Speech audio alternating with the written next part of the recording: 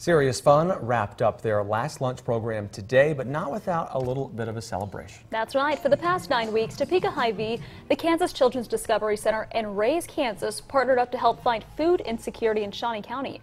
Every Monday, the three companies provide nutritional lunches to families who don't always have food. And the Kansas Children's Discovery Center also provided math, art, and engineering activities for kids.